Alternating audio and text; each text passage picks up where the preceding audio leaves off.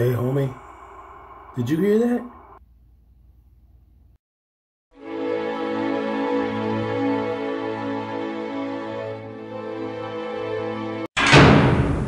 Yo, what's cracking, everybody? Welcome back to Prison Break Raw. I'm your host, the one and only JD Rutherford. Go ahead, give this channel a subscribe, share it, a like, a thumbs up, leave some messages or comments to try to read them as quickly as possible. And with that said, let's get into this very interesting topic, ghost stories from prison. Now, I know you've seen a lot of content out there regarding this subject. We've seen Ghost Hunters. I don't know if you're a fan of that show. I'm not really a fan of it. I think it's just pretty much a whole lot of Hollywood BS. But what is really going on inside of these prisons? Are they really haunted? Could they possibly be haunted? Is there really a such thing as ghosts?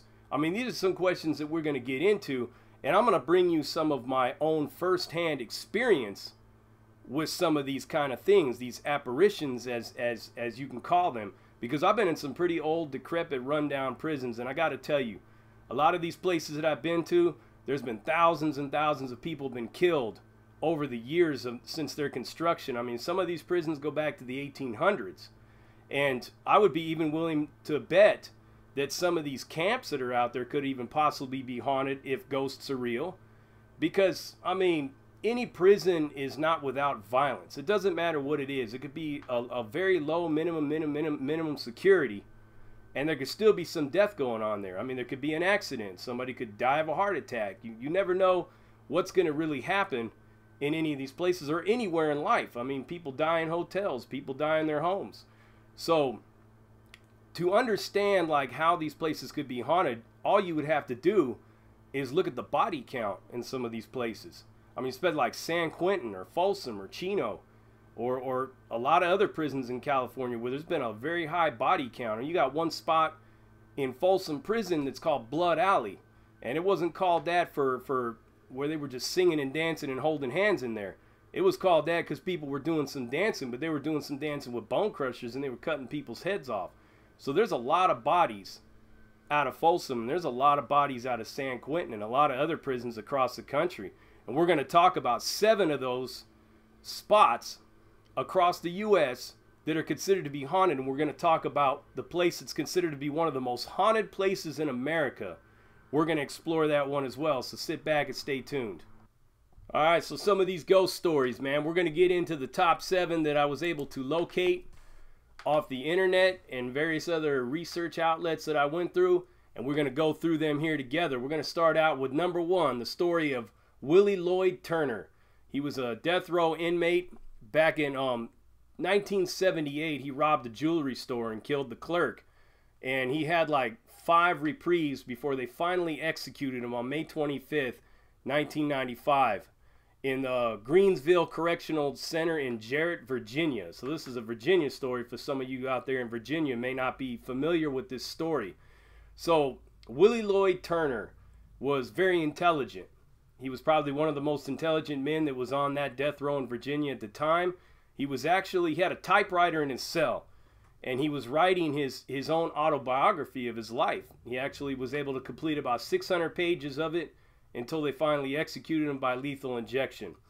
When they went into his cell to gather up his stuff, here's the trip about his story.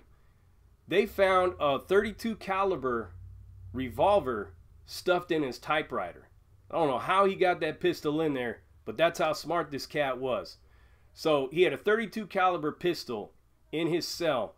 But the one thing that made Willie Turner so unique is that he believed in ghosts. He said he had actually experienced several different encounters with different apparitions while he was on death row. Now remember, death row is death row. So anybody that's on there is going to die at some point in time.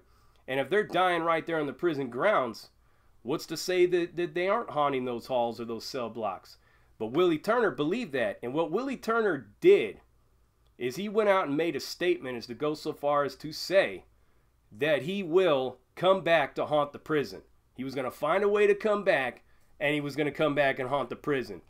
And lo and behold, there were people that were on that cell block that said that they had actually seen Willie Turner after he was executed. So I guess maybe he figured out a way to come back after all, and he got there, and he's haunting that Greensville correctional center, death row, to this very day. So if you ever get a chance to land on death row in Virginia, I'm not saying to go out and do something to get there, but you might be able to have a full-on conversation with Willie Turner if he's figured out how to communicate with you as much as he's figured out how to come back. So the second story we got is the hangman of San Quentin. Now, there was this guy, his name was Amos Lunt. He was the hangman of San Quentin back in the 1800s. And he got so stressed out. He was a correctional officer there, too.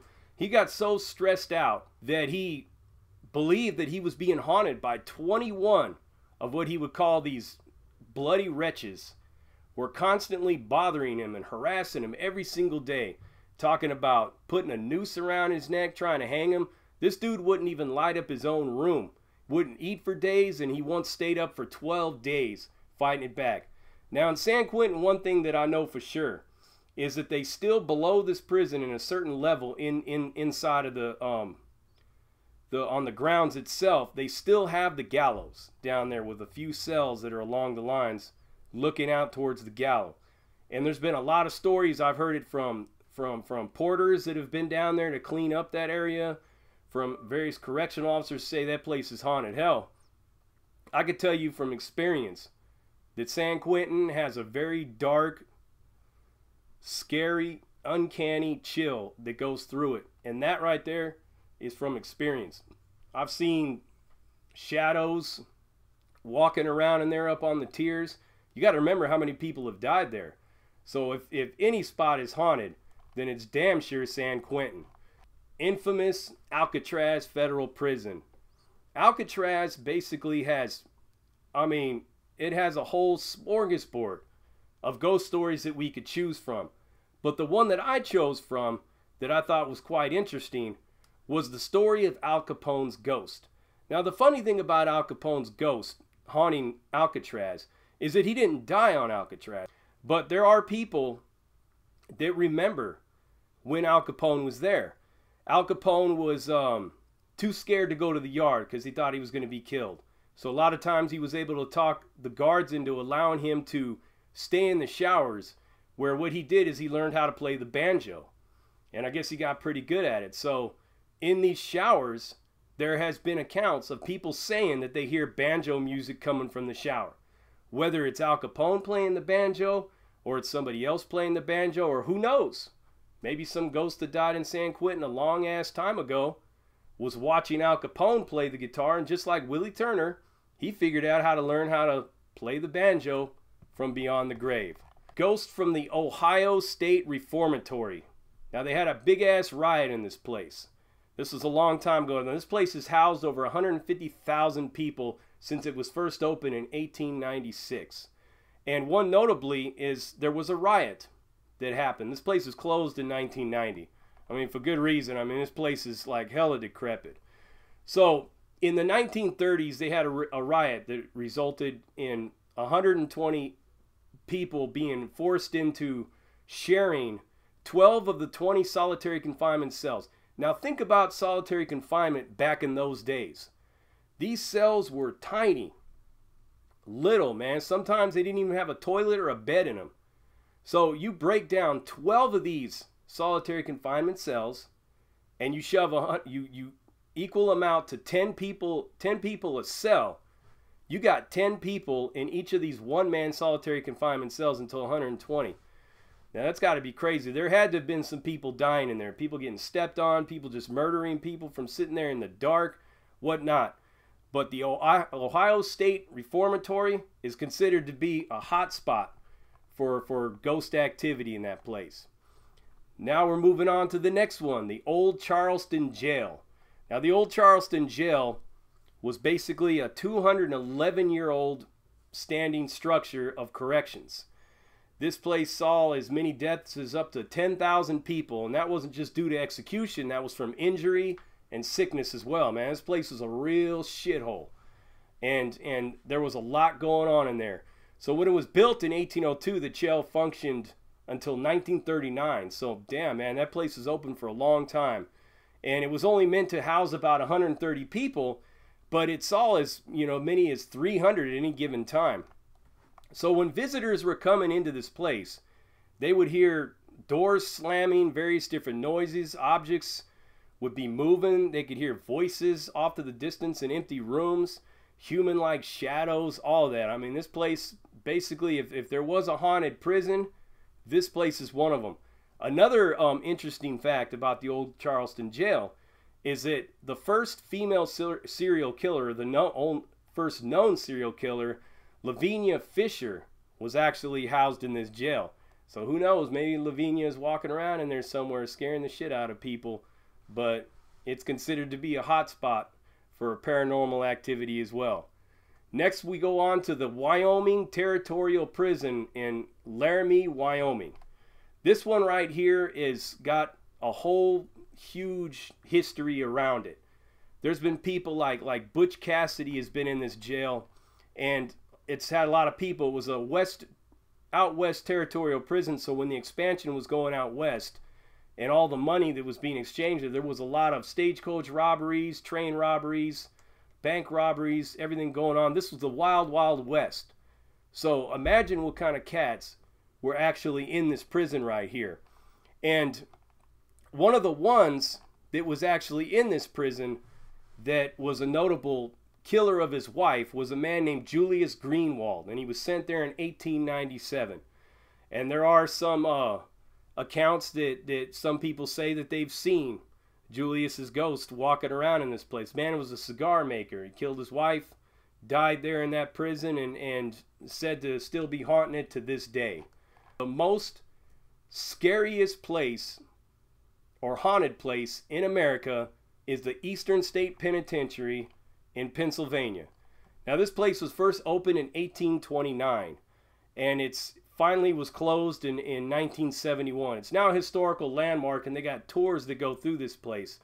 But this spot is considered to be so haunted that there's been accounts on Cell Block 2 of a shadowy figure that's been reported in Cell Block 6, and there's actually a cell that is so cold to go into and so gives you such the chills and such a bad vibe to even go in there that most people won't even go around it. But if you go on tours and you got people that go in there, I'm pretty sure somebody wants to get up in there and get that feel. Now, these are the ones that are out there, but I'm also going to share with you some ones that I've experienced myself that I can't explain at all, and that some other people have actually experienced. You know, I've talked to a lot of people, man. I've done a lot of prison time, and I've talked to a lot of different people that have been in various different places all over the country: federal prisons, state prisons, county jails. I remember a long, long time ago, I was just a kid, and I was in the James A. Music Facility. It was a farm, they called it, in Orange County, and they had these tents. It was on the North Compound, or I don't know, it was called North Facility, North Compound, but it was north side, and they had west, and they had east, and then they had the one where the women were at. So in this one right here, it was all tents, and I was in what was called the pumpkin patch. And they called it the pumpkin patch because we were work refusals. We refused to work, so they made us wear an orange jumpsuit while everybody else wore blues. Well, in the next tent over, they stomped this kid out, cracked his head open, and killed him. Afterwards, there was people that were like, I remember it was in the middle of the night, we heard like a huge commotion, and all these people came running out, and they went running out it was in the middle of the night. So the deputies are going crazy, like, get the fuck back in there, and get in there, and yelling over the PA, until they finally came out, and they're like, what the hell's going on? And what people said they seen was this kid that died in there. He was sitting in there in the bathroom, and he was crying, and his head was all split open and everything. It was like 4 people said that they went in there and seen it. Now, I don't know if they were on LSD or if they'd been all night tweaking on that methamphetamine or what, but, you know, there was more than one person that said they seen this. I didn't personally see it, but I heard it afterwards. And every time you walk past this tent, you always got that weird vibe, man, that something wasn't right going on inside of there. So there may be more to the story. I would urge ghost hunters to maybe go in there and check that out. So, San Quentin, though. Now, I've heard like noises in the walls because you got these old vents in there. And I've heard a lot of strange noises in the middle of the night. We're talking everybody's asleep. You can hear people snoring up and down the tier. You can hear people wrestling in their bunks or whatnot, like moving around, rolling over, but you can't really hear anybody talking. But there was every now and then you could hear voices coming from these vents. And it was weird, man. I mean, they were like real inaudible where you couldn't really hear what they were saying. You just knew you can hear them. And this shit used to trip me out, man. And sometimes I'd be like, what the fuck is that? You know, I asked my celly one time, man, you hearing that? And he would hear it too. He's like, man, I thought I was the only one that heard that. Nah, man, I heard that shit too. And it sounds crazy because it's just so, ugh, you know. Another one was when I was at Chino in Sycamore Hall. I remember it was the middle of the night. Everything was dark. There was only like faint lights out there on the catwalk, or the freeway as you call it. And my neighbor over from me, you know, taps on the wall real lightly because we ain't supposed to talk to the doors once they do that shutdown. And he's like, hey homie, hey, who's that sitting on the stairs? And I look over and there's a dude sitting on the stairs that are at the end of this tier. You know, you get your little mirror and you look up and you see him right there and you're just like, I don't know, homie, are they tossing the unit? He's like, yeah, maybe. Should we shoot word down to the homie that they might be in the pad tearing up cells? And I said, nah, man, just stay on your toes. Just stay awake and stay on your toes and wait. The thing about this is we never heard the doors open. When you hear that door open, it's like, I mean, it opens and it's loud. I mean, it's like clack, clack, and the door opens. And you know they're on the tier. So we didn't hear that shit. But we seen this person sitting on the stairs down at the end. And it didn't look like they were doing anything at all other than just sitting there. So after a while, you know, I'm getting ready. Me and my celly are up. My celly looks down there. He sees them too. And we're just like chilling, waiting for the COs to come down and rack our doors and toss our cells. So we got everything hooped. We got everything ready to go. Nothing ever happened. About an hour goes by. We look out again, this dude's gone. He wasn't even there to begin with. So whoever that was, who knows, man, could be anybody. I mean, on Palm Hall where I was at, that's where the infamous Cheyenne was killed. And there have been accounts of some people saying that they've seen Cheyenne in there. Now, I don't know if that's just folklore or that's just an old wives' tale or legend, but when I was on Palm Hall, you just had that feel like something wasn't right. At any given moment, you would get a chill, or sometimes like a cold would just roll through there, and you would smell various different smells coming out of the vents or coming off that freeway that you really couldn't explain. Is it haunted? If there is a place haunted, Chino's one of them. There's been a lot of death there. A lot of death in San Quentin. Folsom, I've heard countless stories about Folsom. I've heard of people saying that they've seen somebody holding onto their throat, blood pouring out of the side of their neck, gasping and choking and coughing in the corner of their cell, that it freaked them out so bad that they jumped up on the bars like a cat on a screen door trying to get out of that cell and couldn't get out. Turned around, the guy was gone. There's all the time, I don't know how many times, like this one happened to me when I was at Tracy. In Tracy, they're just a solid door. They ain't bars. And they got a little window. And there's been times where I've seen a shadow walk past the door, and just for being bored or being up in the middle of the night, gotten insomnia or whatever, you want to look down that tier as far as you can to see if it's the CO walking around looking for somebody or coming at somebody's door just doing their count. But no sooner did that happen that I saw the CO walk by. Right after that, he looked right at me and his flashlight, put his flashlight down and kept going. So I'm still looking down this tier, waiting to see this other person or shape roll around the side of the rail, and never did. So it's something I can't really explain, but I remember feeling it. It was creepy. I told my celly about it. He thought I was crazy. So ghost stories in prison, you hear them all the time. Rarely do you hear them from people that were actually there. They're usually some kind of Hollywood ghost hunter stories or paranormal investigators going in there. But the one thing that they always say is, man, there's a lot of real negative energy going on in here. And that's prison life. Negative energy at its finest hour. So I hope you've enjoyed this video. If you have, give it a like, a thumbs up, leave some messages or comments. If you have any ghost stories of your own, any things you'd like to talk about on here, let me know. I'll come out and do a part 2. We'll bring in some more information on this. We may even go so far as to talk about haunted prisons abroad and maybe some of these haunted concentration camps that I heard that are just, give you the chills to think about it. So stay tuned for more content.